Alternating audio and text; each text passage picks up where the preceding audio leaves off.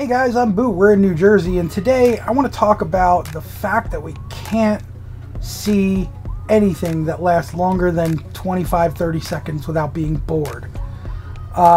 Short attention spans. That's what we're all about these days, and I have been falling down the rabbit hole of YouTube Shorts. I never got into TikTok because I never wanted to get into TikTok. Instagram I was in for a hot minute, and then I left. Facebook I don't really do anymore. The only reason I have a Facebook is so I can keep in contact with, certain friends and, family members. Other than that, I don't really have much in the way of any need for that stuff. So when I fell into the rabbit hole of YouTube Shorts, I was like, oh, cool, I can watch a short video that if I'm interested, I could see a full-length video and watch the full-length video. But then I got to the point where I started flipping through, and we all have been doom scrolling on our phones at one point or another. And the problem with that is that we get to this point where we just, I notice it where I'm watching a YouTube video and I'll try to scroll through because I'm so used to just pushing the down button on the YouTube Shorts. Now, a couple weeks ago, I had reached out to YouTube and asked them if they could put a volume button on the YouTube Shorts, because I would have a window that was open that I was listening to music in the background, so I would kind of turn it down and then I'd watch YouTube Shorts on the other side. And I needed the volume difference sometimes.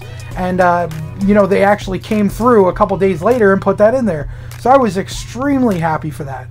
But now with the doom scrolling, I'm just to the point where, like I said, I'm watching full-length videos and hitting the down button to skip to the next video because my attention span has disappeared. And I feel like some people are, kind of going through this too. I'm hoping at least that I'm not the only one.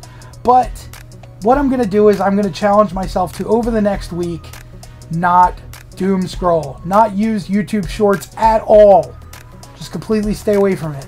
And yeah, I mean, I get a lot of good recommendations here in my regular channels that I watch on my home screen, but then I get these. And is it just me, or does everything feel like clickbait? Like lawyer wins in 40 seconds. Stuff like police drama stuff.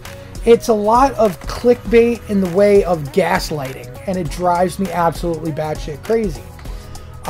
So no, I won't be knowing why ASUS is under attack. It's probably honestly because of the ROG thing that happened last week.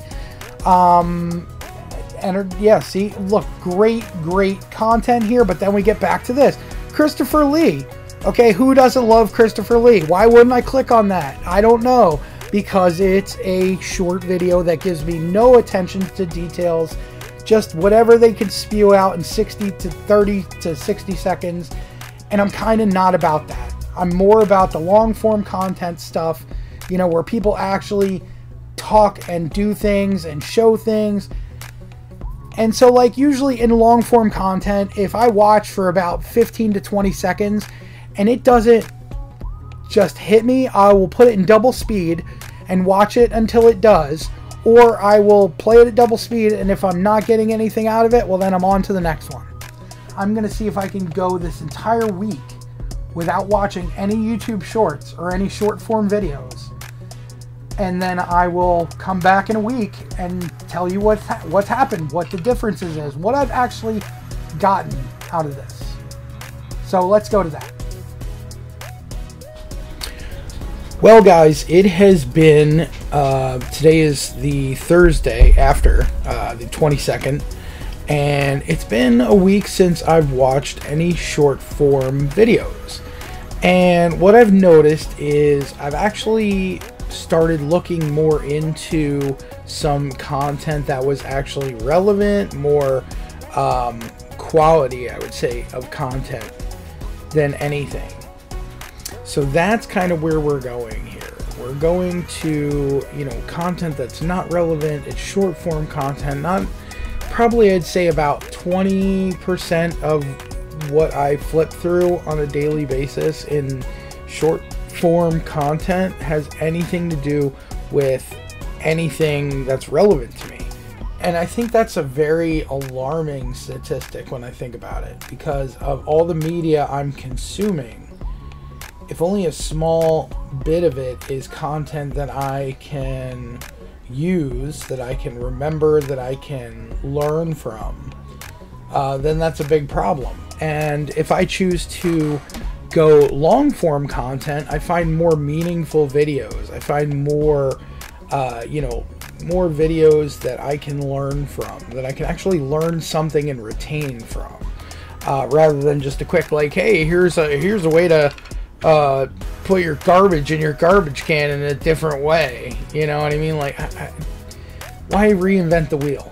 Anyways, so yeah, that's pretty much where I'm at. I'm enjoying the long form content, but I think I'm ready to get back to a little bit of, maybe a little bit of that short form content.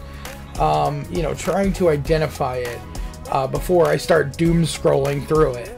The big thing is identifying what has meaning to me and what doesn't, and then when I'm done with that content, moving on to something else that does have meaning, maybe a long form, instead of just scrolling to the next video. So yeah, maybe this is something that's worth looking into for you, and I hope this video has been of some help, or some knowledge to you.